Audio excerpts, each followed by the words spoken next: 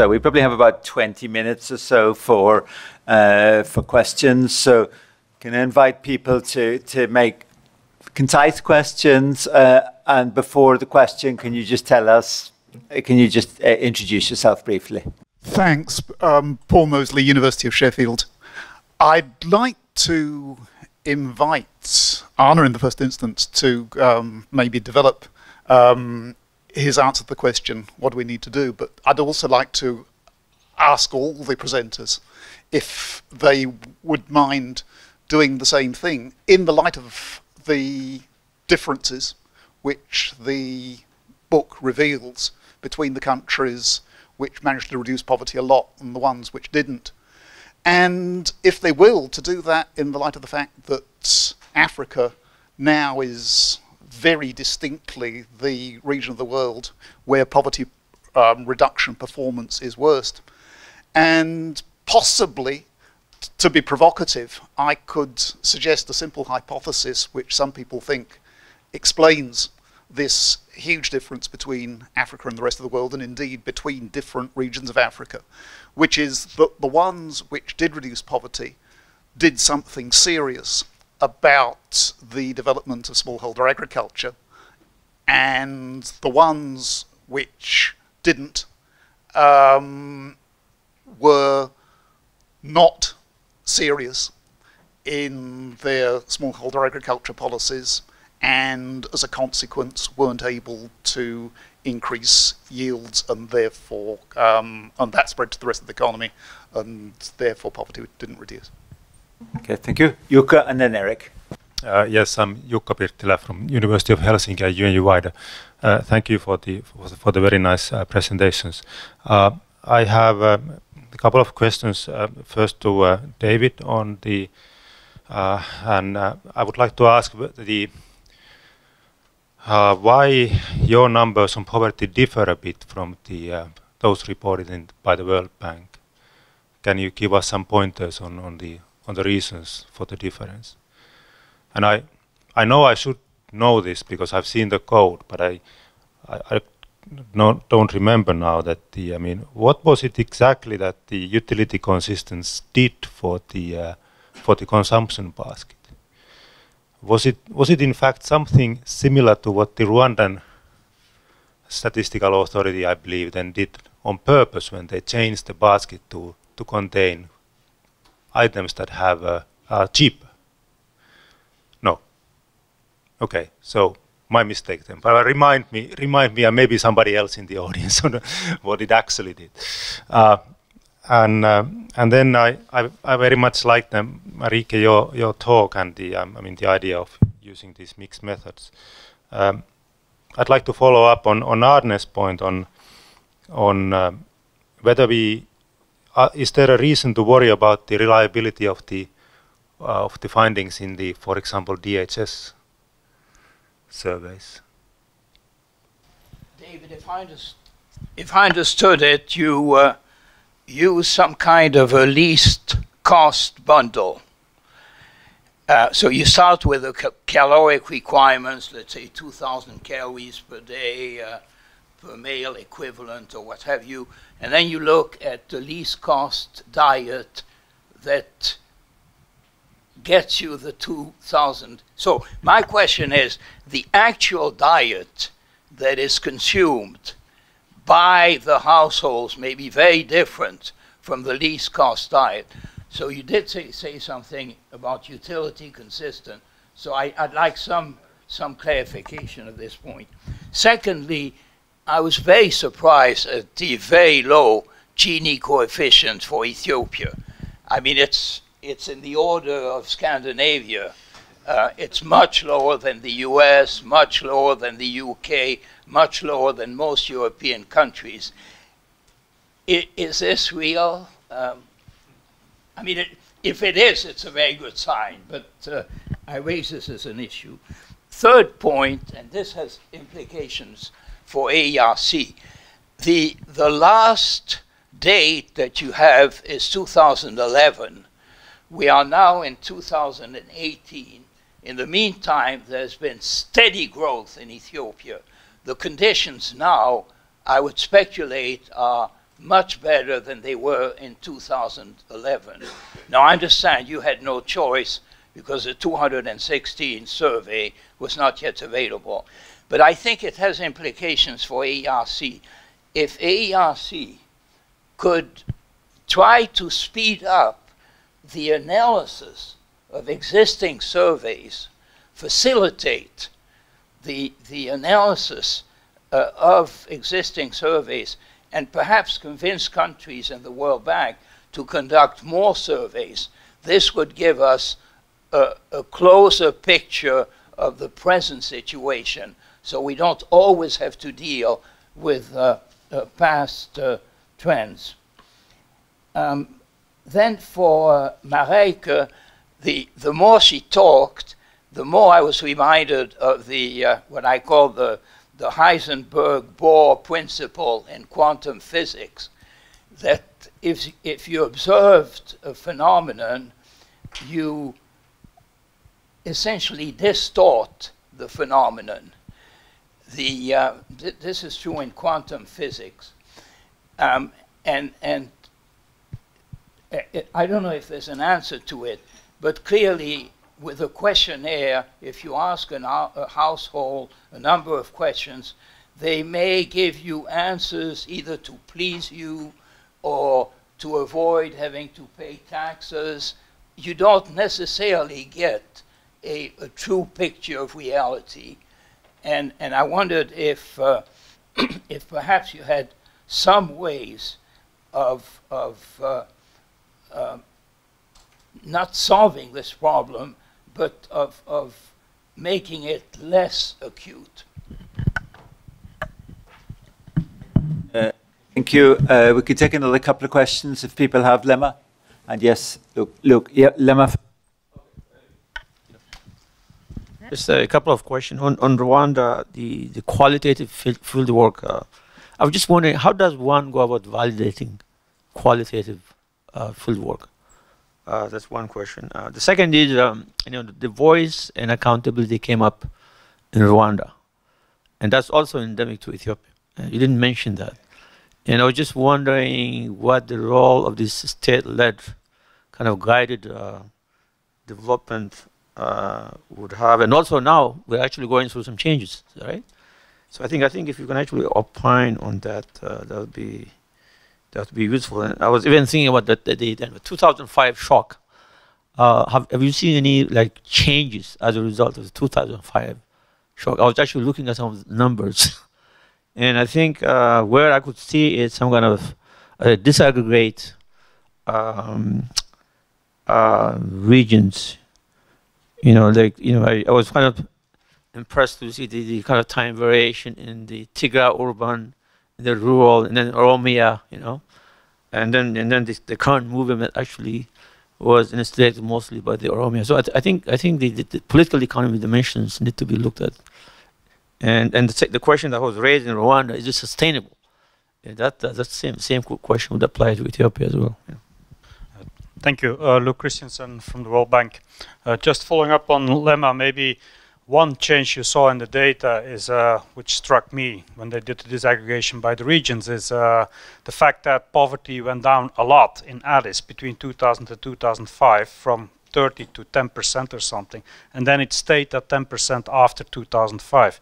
What was one of the major criticisms of during the elections in 2005 was that they're all catering to Addis. So the government must have taken some of that message and kind of went even further away or invested more in the rural areas. But that as an aside. Second point on Marek, to me an obvious thing to sort of cross-check would be to see what's happening in agriculture between 2011 and 2013. Now I noted that on your rainfall, on average, that was a little bit lower. That may not be enough to explain it, but sort of to look at the consistency, it seems to me it's an obvious thing to do. What's happening to yields, maybe linking to Eric's point, there you could also use satellite data, some other ways of looking at it than just sort of survey data. Might be a way to sort of cross-check that a bit.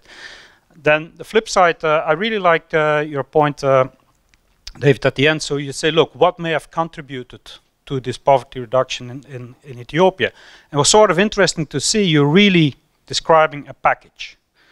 You're talking about technological change, you're talking about agronomic knowledge, extension agents, that's sort of on the production side. Then you talk about infrastructure, you're basically talking on the market side. So you're kind of working on both sides. And on top of that, you add something on risk, which is very critical for agriculture in order to facilitate some of that adoption. So while that kind of package working on these three fronts may not be coming together all the time in each of these villages, clearly Ethiopia has been working on all these three fronts at the same time. I may want to add sort of a fourth element as a question. We also know that Ethiopia has been investing in trying to attract labor-intensive manufacturing. I'm not so sure how much of that was already in place. I think it started after 2005, so to what extent was already there in 2011. So you really get this kind of, we're increasing staple crop productivity, which is what Ethiopia has done. They may start to come to a point where you can get an accelerated release in a productive way of labor out of agriculture. Then that has to go somewhere. Part of that might be absorbed in the rural non-farm economy, in the secondary towns, sort of through higher domestic consumption, construction, non-traded goods and services, etc. But part of it can also be absorbed by the labor-intensive export-oriented manufacturing. Flowers is not, this is like manufacturing. So flowers is one, but there's the leather industry, etc. So that kind of other angle of it, is that something you have looked at, or sort of to what extent it contributed, etc.? May that have come a bit after 2011 and sort of maybe more important now? Thank you. Thank you. I've been wondering in the context of inequality in Ethiopia, whether the case of expatriates has been considered. There are many expatriates now, returning to the country as they reach retirement age or with the better economic situation. Now they have clearly a very high, much higher level of savings and resources as compared to the general population. Perhaps this has also contributed to inequality, but many of them are also using these funds for investments in small-scale industry. So has there been a consideration of both aspects and their implication for inequality? Thank you. Thank you. You're going to... Thank you, Ade. I think, Eric, I take your point. I think it would be very interesting if we were to update this data. For example, I think there has been some surveys in 2018, and maybe we're going to see some surveys coming up. It would be interesting maybe to contrast to see what has really happened. Thank you very much for that. But I think the Kenyan case, I still didn't get it. Why is it so uninspiring? You know, that was your comment, because I think Germano, you could have given us a set of factors. Why is it so uninspiring?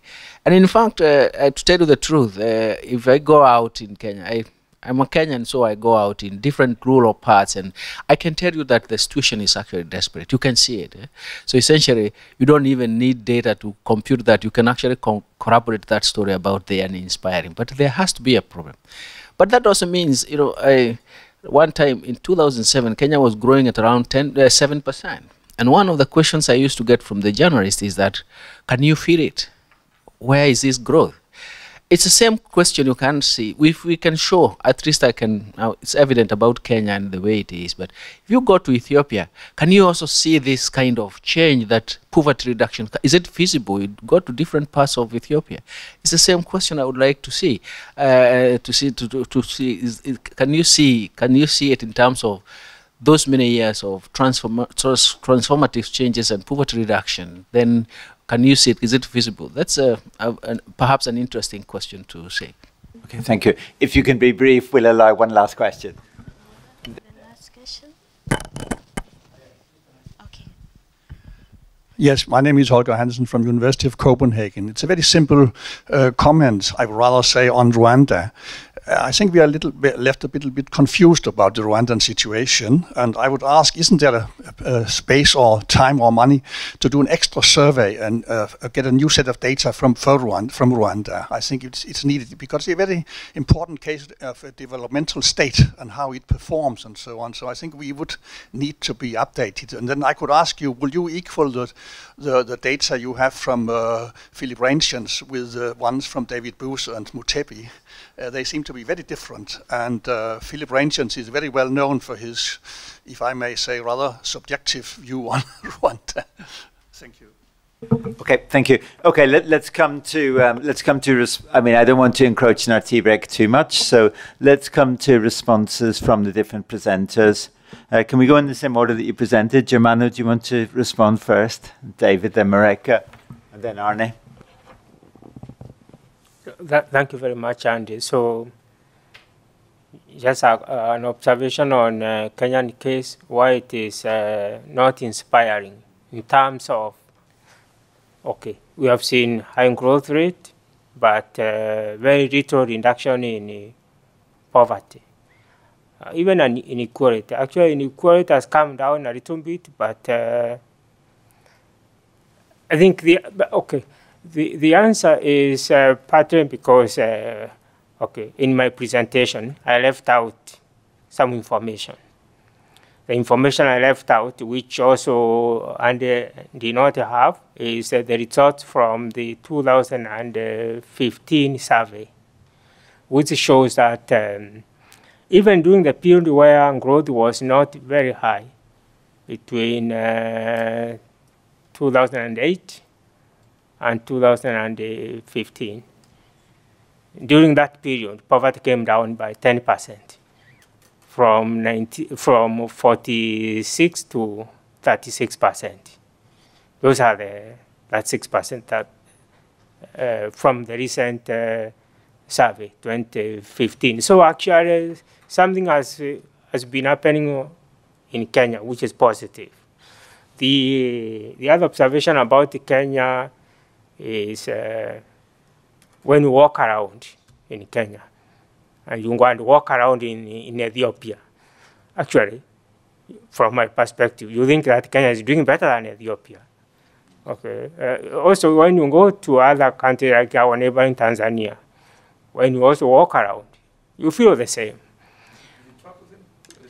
I don't talk. I just look. When also in so this is qualitative data. Like when researchers come to Kenya from during ARC meetings, they feel that actually Kenya is doing very well. Okay. Anyway, part of the reason is an inspiring part. This information was actually missing. A bunch of questions, so I'll do my best here. In 2 or 3 minutes, okay. So the first question: what do we do? What do we do from here? I'll take my perspective as someone who worked on Madagascar and Ethiopia, and contrast the two, and have two points that come out of this. The first is political stability. Madagascar has been repeatedly hit by shocks, political shocks, and this has really kept them from moving forward, which gets at the kind of a question of how is this sustainable for Ethiopia, right? So that's a valid question, I think. But the second is what Luke describes as a package of policies that are geared toward infrastructure, enabling agriculture, extension, and the like. And so that's my sense of the importance of agriculture, but also thinking about this as a package. Now, for some of the questions about the poverty numbers compared to the World Bank numbers, it's the poverty line. The consumption aggregates are effectively the same in nominal terms. So it gets to the poverty line, which gets to the question of what is the consumption bundle. So the consumption bundle is based on the caloric requirements in each of the spatial domains and based on the consumption patterns in the spatial domains. The confusion that I apparently have led out there was with the revealed preference tests, right? So the idea is that if relative prices change from a base level, then you would expect households to change some of the composition of the bundle. Don't use the word least cost. Yes. That implies Yes. Right. something. Yes. But the idea is the least cost along the utility, along the indifference curve, and so the entropy method is meant to adjust those consumption patterns as little as possible so that you maintain utility consistency. And so I hope that explains that. Low inequality. It strikes me as being quite low as well. Though if you think about the majority of the population are in rural areas, the inequality is not that large among the rural population. And I didn't get a chance to talk about it, but it's mostly within region inequality that describes national inequality. Excuse me. Between urban and rural. Yes, but most of overall, and when you break down the tile inequality index, 85% of that is due to within region inequality. So, in terms of the diaspora, your point is certainly a valid one. It's something that we weren't able to identify that with the data, but it's certainly something that the introduction of investment that Arnie was talking about is the diaspora has been an important part of that. My understanding as well. Yeah. Yes. Thank you. Okay. So thank you for all the valid points and the questions. I will try to address each of the questions, but be very brief for the sake of time. So first on land, it's true, Rwanda has been very active on the front of land and agriculture. So they have implemented land consolidation programs, crop specialization programs. They have distributed seeds, fertilizer, implemented land reform. There are some critics who say that this could have been better designed and implemented with more bottom-up strategies rather than top-down. So it's not ideal, but it's probably better than doing nothing, which is the case in, for instance, Congo, a neighbor of Rwanda. Then on the DHS, is it reliable? Well, the DHS method is fixed because it has to be comparable across countries, and the implementation is tightly managed by Macro International. So in general, it's considered as reliable. Also, of course, the numbers flowing out of the DHS are rather positive, and so would never be contested by the regime. And I'm not so surprised that indicators for health and education are positive, because these are areas where you can quite easily implement top-down all kinds of measures. Vaccinations work at all time, at all places, we know that. But in the area of agriculture and livelihoods and economic transformation, it's much more difficult to work top-down and figure out what works for whom and where. So I'm not so surprised that on the educational and health front, Rwanda is performing well. Because they are well organized, so you can go a long way just by that. And then I got a bunch of questions on the reliability of qualitative information. So quantum physics, yes, I'm also worried about distortion and the reliability of qualitative information. I feel personally very uncomfortable working with focus groups because there you can easily cherry pick information flowing out from those focus groups.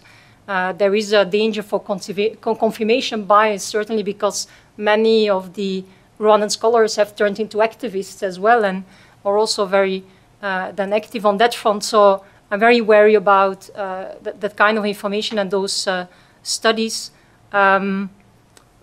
Concerning the life histories, I have a bit of a different view. First of all, there are many life histories. The respondents of those life histories were randomly selected in a number of communes in Rwanda.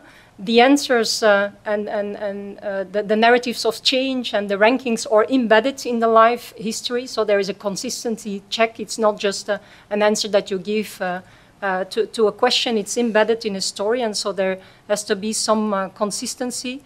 Also, there is an overlapping period in the life histories. The respondents were visited in 2007 and 2011, and in 2011, the respondents were asked to start telling their story in 2000. So we have an overlapping period, 2000, 2007, that we can use to check, for instance, for recall bias. So although not perfect, I feel more confident working with these life histories. Collecting objective data in Rwanda, yes, I would very much like to do that, but well, I've been working on Rwanda since 2002. I've collected my own data in Rwanda. Since a couple of years, I'm just passing through Rwanda with a transit visa on my way to Congo, but I would not think of starting a data collection process in Rwanda because it's so tightly controlled and it's impossible to do independent research. So yes, it would be ideal, but it's not very realistic at this point. Arne, did you want to? Just a quick point to Paul Mosley's comment. If you read Andy's summary of what was learned from these studies, his sort of strategic point is that agriculture has been important if you're going to achieve success here. And it reminded me also that I actually was in Taiwan in 1990 and did a paper with Paul Collier on the importance of agriculture for industrial development. There was a whole conference of that. So it's part of a book, and I also talked to the people on the countryside in Rwanda, or the administrators and the policymakers there, asked about their poverty strategy, and we never had one. We always focused on productivity, and maybe that's also important. You need strategies, you need policies to implement, and of course we heard in the morning now Stiglitz' plan about how much policy we need. That makes me slightly worried. Africa seems to me not deficient in policies, but in implementation of policies. So you can't do too complicated things, but the focus on agriculture, I think, is an important and good start anyway in this context. And about Eric then. By the way, Eric was the opponent of my thesis as well. He was everywhere. He was worried about the inequality figures in Ethiopia. And luckily now they're up. So they're up at 0.39, according to World Development Indicators anyway, which is up there with the Indias and these guys. So they are now more unequal than Sweden. So. Thank you very much, Arne. Okay, I think we should go for the tea break, but first of all, let's thank the presenters, discussant, and the audience questions.